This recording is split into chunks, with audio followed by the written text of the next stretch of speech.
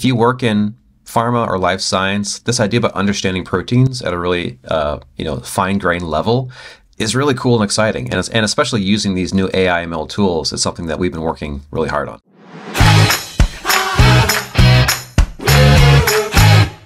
Yeah, like what our customers are telling us is that like it's not isolation, right? Like they want to use these advanced laboratory technologies and these advanced AI ML tools together, because that's where they really get this cool insight that they can build therapies out of. Let's do like a really quick like high school biology real fast. So, when we say a protein, obviously this is a molecule. This is a part of our bodies and the food that we eat. This is responsible for a lot of the systems that our bodies do every day. But at the fundamental level, it's a chain of amino acids, and understanding not just the sequence of these amino acids, but how they fold in three-dimensional space is really important to understanding how they function. So if you have a protein that maybe is involved in your immune system or is involved in how you digest food, the actual physical shape of that is key to its function. If you actually look at some of the most successful therapies of the last few years, many of them are actually proteins. So I mentioned the mRNA vaccines. Their actual active form is a protein. Also things like Keytruda, which is a really important cancer therapy from Merck. It's a protein. It's a monoclonal antibody. So understanding the structure of these molecules is really, really important to improving healthcare. But there's been some changes in the way that work is done in this field, right? Yeah, that's right. No longer are we in the space where you're only forced to do all of your investigation in a laboratory. It used to be that way. Like if you wanted to understand how a protein functioned, you got into a lab and you rolled up your sleeves and you put on a lab coat and you did some experiments. And that's how I learned and how many people learned. And what has changed, I think, is this availability of these new tools. And so one of the things we've been talking a lot about with our customers is these in silico or computational pipelines to understand proteins and design new therapeutics. So it's this idea that you can start with a therapeutic concept, like, oh, I need to target this part of a virus, or I need to create a protein that interacts with this cancer signaling pathway. You can actually now use algorithms to design the protein structure, the backbone, take that backbone and guess a sequence that might synthesize or fold into that, and then use techniques like these folding algorithms now to assess the quality and actually synthesize these proteins for testing. This was not possible even just a couple of years ago to do this at scale using AI algorithms.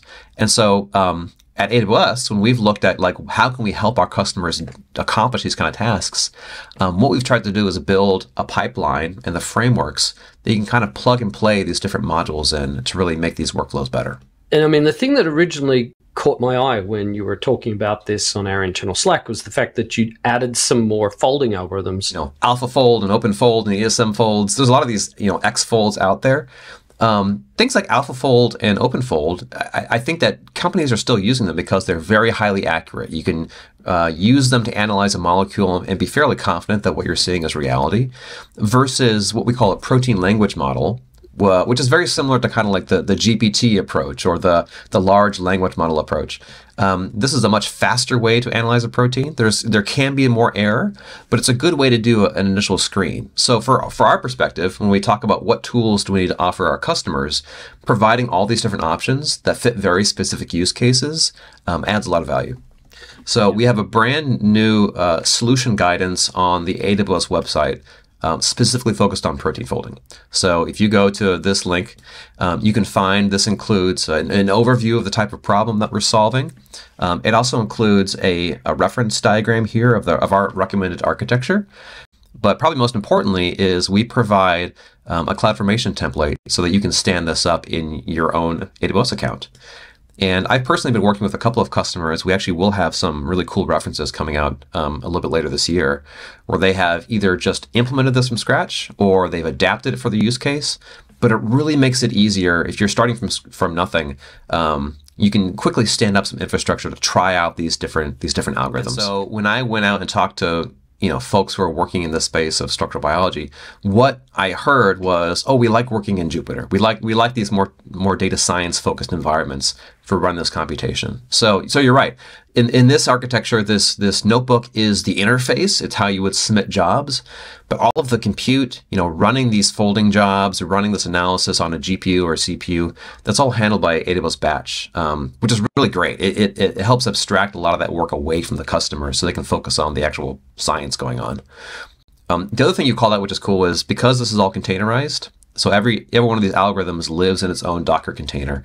This is all open source. If you want to go take this container and run it someplace else on your own machine, your own Kubernetes cluster, you absolutely can.